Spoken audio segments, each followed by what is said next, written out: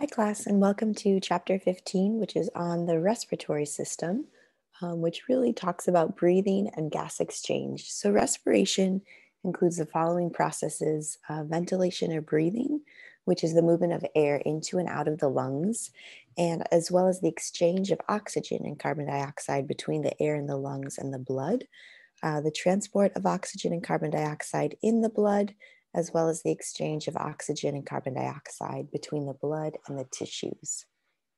The functions of your respiratory system are the respiration, the inhale and exhale, regulation of blood pH, voice production, olfaction, which is smelling, as well as innate immunity. So we divide the respiratory tract into the upper respiratory tract and the lower respiratory tract. And the upper respiratory tract consists of the external nose, the nasal cavity, and the pharynx. And that is what's shown here. Your nasal cavity will be where inhaled air should go through for proper conditioning, and we'll talk about what that means. The pharynx is just another word for the throat, and then the larynx is another word for your voice box. Then the lower respiratory tract is made up of your trachea or windpipe, and then the bronchi, where the windpipe splits, and then the associated lungs that the bronchi will continue to branch into. So your external nose is mainly hyaline cartilage. The nasal cavity extends from your nostrils to the choane in the back. The choana or the choane are openings to the pharynx, and the hard palate is its roof. You have the paranasal sinuses are air-filled spaces within the bone. They will open into the nasal cavity and be lined with mucus. The conchae or conchae are on each side of the nasal cavity, and they will increase the surface area of the nasal cavity. They will help to clean the air, humidify, and warm the air for your lungs. The nasolacrimal ducts will carry tears from the eyes, and they will open into the nasal cavity. So if you are crying, there's more tear secretion, and that's why you need a tissue because those tears are draining into the nasal cavity. Your nose helps in filtering the air. It's the airway for respiration. Your nose is involved in speech. There are olfactory receptors in the nose to help with smelling. The nose helps to warm the air, as well as the idea of sneezing will help dislodge any materials from the nose that could be blocking the passageway for air. The pharynx is another word for your throat. It's a common passageway for your respiratory and digestive systems. The nasopharynx will take in the air behind the nasal cavity. The oropharynx is behind the oral cavity, and it extends from the uvula, the little teardrop structure at the back of the throat, to your epiglottis. The oropharynx will take in food, drink, and air. And then the laryngopharynx is behind the larynx, and it will extend from your epiglottis to your esophagus. And this is where food and drink will pass through. The uvula is the little grape or teardrop. It's an extension of the soft palate in the back of the oropharynx. The pharyngeal tonsil will aid in defending against infections. So here's a little anatomy of the nasal cavity and the pharynx. You can see here the nasopharynx, the soft palate with the uvula hanging down. Here's the oropharynx, and then the laryngopharynx is behind the larynx. This little flap here is called the epiglottis, and the epiglottis will close and shut over the opening to your larynx when you swallow food. So that food will go toward and down the posterior esophagus instead of down your trachea. So your epiglottis is a really important mechanism for shutting quickly so that food goes down the esophagus and not your trachea. If a little food or water gets past the epiglottis before it shuts, we say it went down the wrong pipe because that little food or water went just kind of into the larynx region, and you'll cough it out usually. The lower respiratory tract consists of the lower larynx portions, the trachea, the bronchi, and the lungs. And you can see they are shown here, like in that first picture we went over. The larynx is located in the anterior throat and extends from the base of the tongue to the trachea.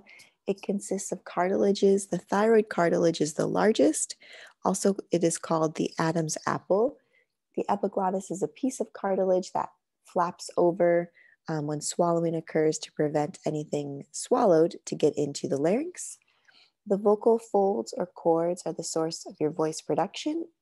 Air will move past them and they will vibrate and the sound will be produced. The force of the air determines loudness and the tension determines the pitch. During puberty, testosterone will cause male vocal cords to increase in length, which will lower male voice. Laryngitis, another itis word meaning an inflammation. So laryngitis is an inflammation of your vocal folds, and this can be caused by overuse, dry air, or infection. So here's the anatomy of the larynx. You can see the thyroid cartilage here. The Adam's apple of the thyroid cartilage is this prominence that sticks out. And you'll notice that that Adam's apple is also more prominent in males. And that's because during puberty, again, testosterone works to increase the thyroid cartilage as it's also increasing the length of those vocal cords. You can see here the epiglottis is this little flap, again, that will close off the opening to the larynx during swallowing of food and drink. So here's a look at the vestibular and vocal folds. So your vestibular are kind of more lateral. These are the false vocal cords. The glottis is the opening, and the vocal folds are the true vocal folds that will open and close to allow sound to pass through. Your trachea is also called the windpipe. It consists of these C-shaped pieces of cartilage that keep it open at all times. It contains pseudostratified ciliated columnar epithelium, and smoking will completely damage the cilia. Cilia is really important for moving the mucus that traps anything harmful you breathe in. So smoking will eventually kill off that cilia. So whatever is trapped or particles of air that you breathe in that is harmful for the lungs, your lungs won't be able to get those trapped particles back out. So you could develop a smoker's cough. Smokers generally tend to cough more because their cilia aren't working to move those trapped materials, so they have to cough to get them out. The trachea will divide into the right and left primary bronchi, into the right and left lungs. The bronchi divide from the trachea. They will connect to the lungs. And they are also lined with cilia that will contain C-shaped pieces of cartilage, again, to keep the bronchi open at all times. The lungs then are the primary organ of respiration. They are cone-shaped. The base of the lungs will rest on the diaphragm and the apex will extend above the clavicle. The right lung has 3 lobes and the left lung has 2 lobes, and the lungs contain many air passageways or divisions. So here are the lung airway passages. The primary bronchi will branch into secondary bronchi, which will branch into tertiary bronchi, which will eventually branch into bronchioles and terminal bronchioles and respiratory bronchioles, into alveolar ducts and alveoli. So basically we get this trachea and bronchi branching into a tree-shaped structure of air passageway. The alveoli are kind of the final piece of the puzzle. These structures become smaller and more numerous from primary bronchi to alveoli, and alveoli is where the gas exchange will occur, meaning where oxygen will go from the air you breathe in into the blood capillaries, and where carbon dioxide will go from the blood capillaries back into the air to be exhaled. So here's the anatomy of the trachea and the lungs. And you can see here how the primary bronchi will branch into secondary and eventually tertiary and bronchioles to terminal bronchioles. And you can see here how the right lung has 3 lobes to it, but the left lung only has 2. And that's because the left lung has this cardiac notch, the area more where the heart will sit. You can also see here how the lungs will sit on top of the diaphragm. So here's a look at the lungs, the lung lobes, and the bronchi, some anatomy. The hilum is the word for the area where all the blood vessels and the bronchi will enter and exit the lung. Here's the right lung. You can see the 3 different lobes, superior, middle, and inferior lobe. And again, the left lung just has a superior and inferior lobe because it has what we call a cardiac impression and a cardiac notch, which gives space for the heart to sit. Alveoli then are small air sacs. This is where gas exchange occurs. They are surrounded by capillaries, and there are 300 million alveoli in your lungs. The alveoli are rounded air sacs, and if we would stretch out the alveoli, their surface area would cover the size of a tennis court. So lots of surface area for this gas exchange to occur. Again, that means oxygen going into your blood capillaries and carbon dioxide going back out into the air you exhale. An asthma attack is the contraction of these terminal bronchioles, which will lead to reduced airflow into the alveoli. So here's a look at the bronchioles and alveoli. The bronchioles will end in these alveolar sacs, and you can see here how they're covered in pulmonary capillaries where the gas exchange will occur. The respiratory membrane, so in your lungs where gas exchange occurs between air and blood, this is the respiratory membrane. It's formed by walls of the alveoli and capillaries. Alveolar ducts and respiratory bronchioles also will contribute, and it is extremely thin so that gases can diffuse easily across it. The layers of the respiratory membrane, there's a thin layer of fluid from the alveolus. There's the alveolar simple squamous epithelium. There's the basement membrane of the alveolar epithelium. There's a very thin interstitial space. And then there's the basement membrane of the capillary endothelium, which will be a simple squamous. So here's just a look at the alveolus and the respiratory membrane. I like to show this picture first. So this shows the alveolar fluid, the alveolar epithelium, then the basement membrane of the alveolar epithelium, the interstitial space, and the basement membrane of the capillary. So we have a really thin kind of series of layers here just to allow really rapid and passive and easy gas exchange. So oxygen will diffuse from the air in the alveolus into the red blood cell to be carried in hemoglobin, and carbon dioxide will diffuse out of the red blood cell into the air you breathe to be exhaled out of the lungs. Pleural membranes and cavities. So the pleura is a double-layered membrane around the lungs. The parietal pleura is a membrane that lines the thoracic cavity, and the visceral pleura is a membrane that covers the lung surface. The pleural cavity is just the space around each lung. And here's a look at the pleural cavities and their membranes. So if we look here, you can see kind of the visceral and parietal pericardium around the heart, and then you start to see the pleural cavity. The parietal pleura is on the body cavity wall, and the visceral pleura is on the lungs themselves, with a pleural cavity, the space between the two. Ventilation is just another word for breathing, and this is the process of moving air in and out of the lungs. It will use the diaphragm, which is a skeletal muscle that separates the thoracic and abdominal cavities. Inspiration is to breathe in, and this will use the diaphragm and the external intercostal muscles. Expiration is breathing out, which uses the diaphragm, and forceful expiration uses internal intercostal muscles. And intercostal muscles are muscles between ribs, and you can see external and internal. They kind of lie right on top of each other, but their striations go in opposite directions. So again, the ones used for forcible expiration are the internal intercostals.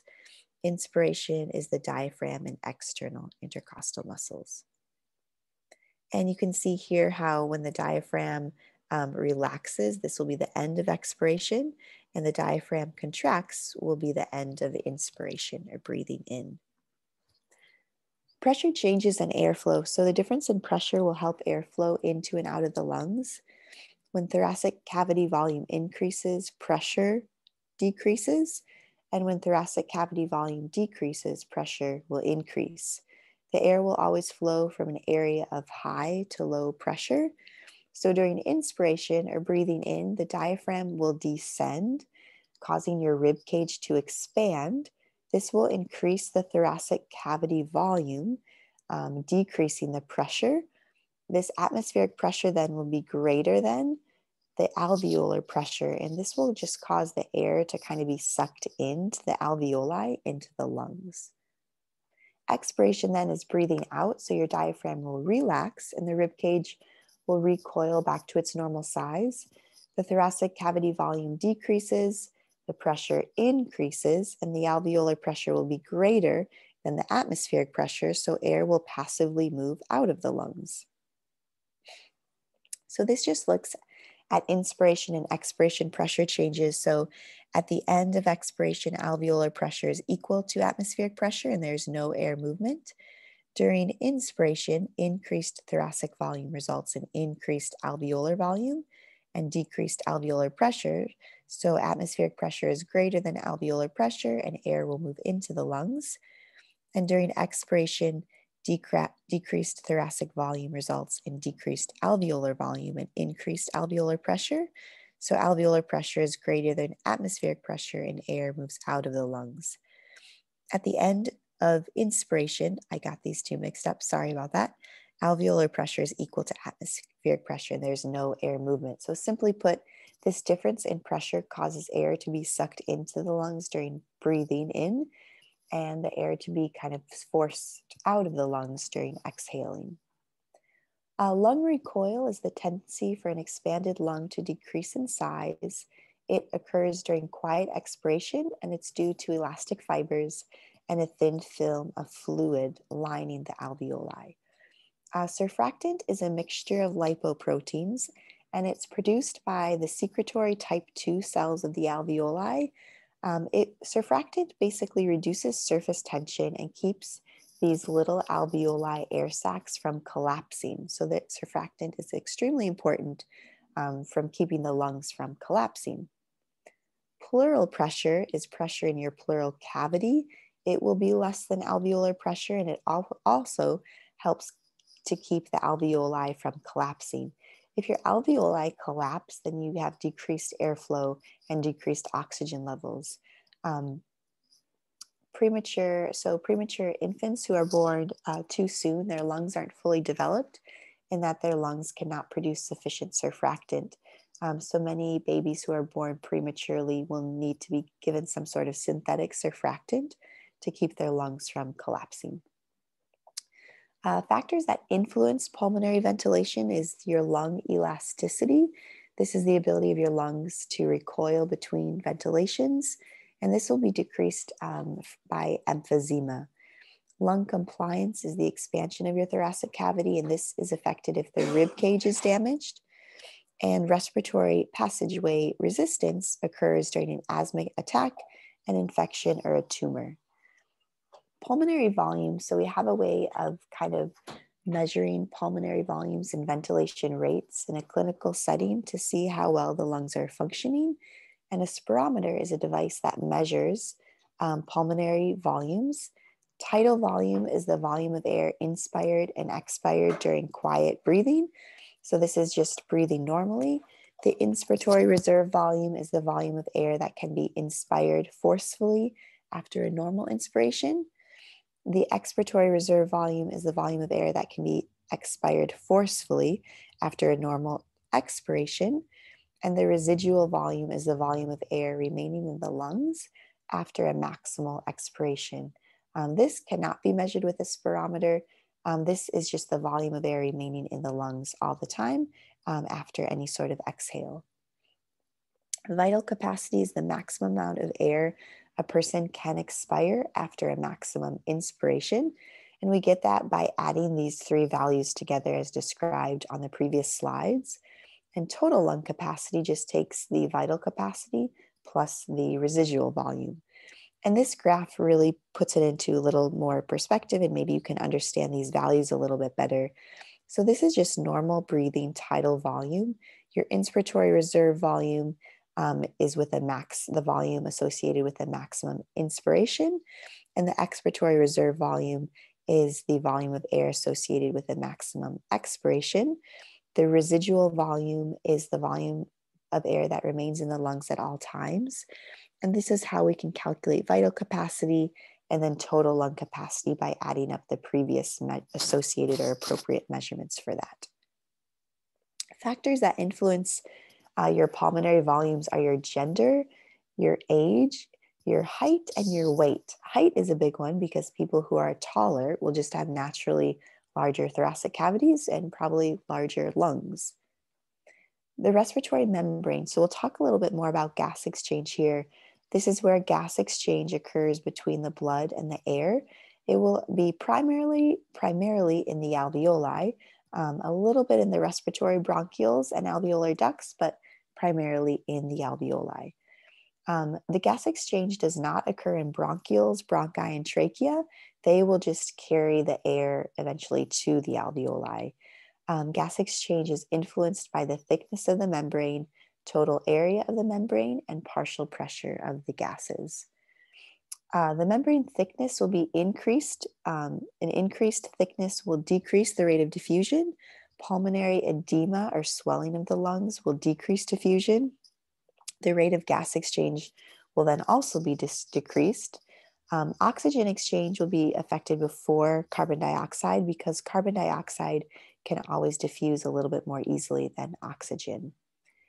The total membrane surface area of the alveoli is about 70 square meters, so the size of a basketball court. I said a tennis court, but I guess it could be a little bit bigger than that. The respiratory membrane surface area can be decreased due to removal of lung tissue, destruction from cancer, or emphysema. The partial pressure is the pressure exerted by a specific gas in a mixture of gases, and the total atmospheric pressure of all gases at sea level is 1 atmosphere, or 760 millimeters of mercury. The atmosphere is about 21% oxygen, and the partial pressure for oxygen is 160 millimeters of mercury. So the uppercase letter P represents the partial pressure of a certain gas, and we label it PO2. Cells in the body will use oxygen and produce carbon dioxide as a waste product. So blood returning from tissues and entering your lungs will always have a decreased partial pressure of oxygen and an increased partial pressure of carbon dioxide. So oxygen will diffuse from the alveoli, the air, into the pulmonary capillaries, your blood, and carbon dioxide will always diffuse from your capillaries into the alveoli air. So this just is a great kind of summary of gas exchange and showing the partial pressures of oxygen and carbon dioxide. So as you breathe in air, oxygen will move into the arteries, going to your lungs or your heart, and then out to the tissues where oxygen will be offloaded. Then carbon dioxide will be put into the blood supply, your veins, brought back to your lungs, where carbon dioxide will be exhaled through the air you breathe out. Blood will flow from the lungs through the left side of the heart to all your tissue capillaries. Oxygen diffuses from your capillaries into the interstitial fluid because the pressure of oxygen in the interstitial fluid is lower than the capillary.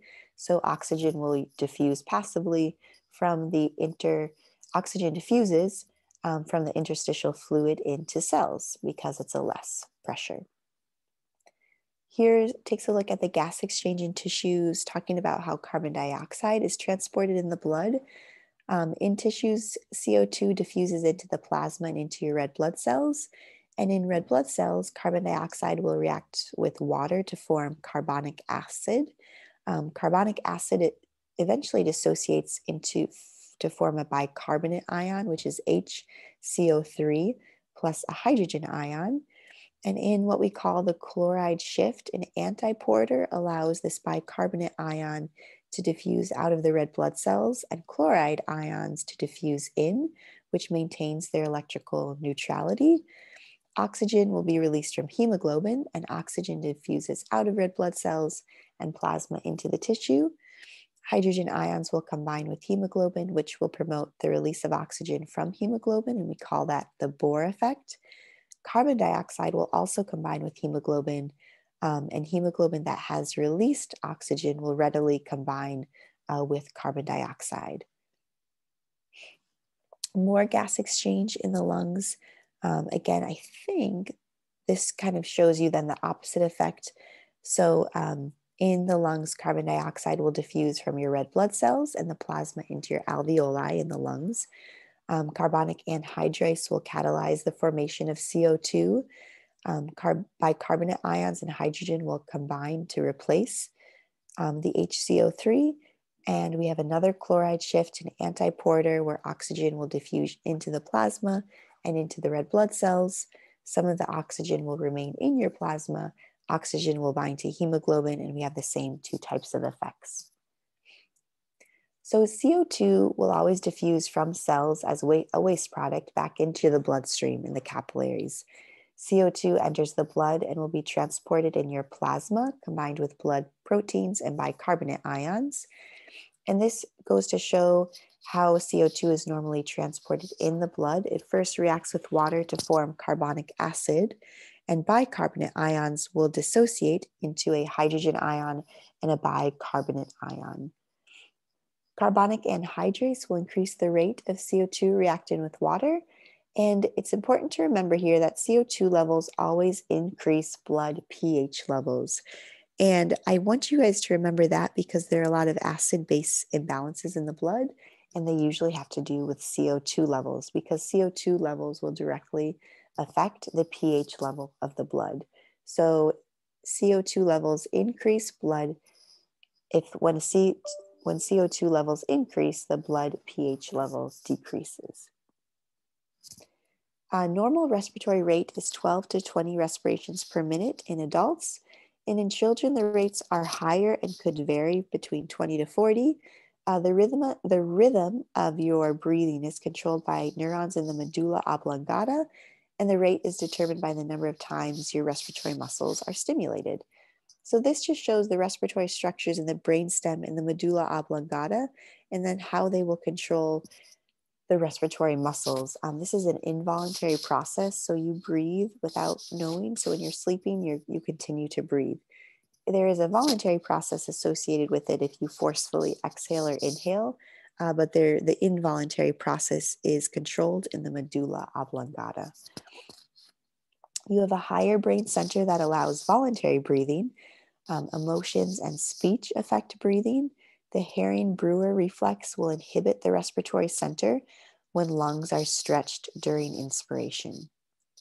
So this just looks at the nervous and chemical mechanisms of breathing, showing kind of an inhibitory or a stimulatory response with the green and red arrows, and how different things can either increase or decrease breathing. So pain can increase breathing, skeletal muscle can increase breathing, lungs, a lot of things will increase breathing, some will inhibit them.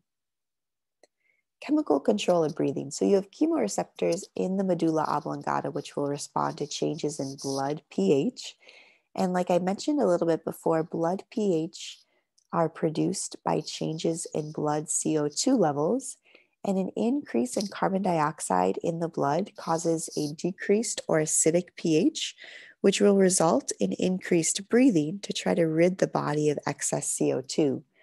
Low blood levels of oxygen stimulate chemoreceptors in the carotid and aortic bodies, which will also increase breathing. So here's just a look at regulation of blood pH. If anything gets high or low, or higher or lower than normal in the normal range of blood pH. So for example, if homeostasis is disturbed, if blood pH increases, you'll have receptors and control centers that will decrease breathing.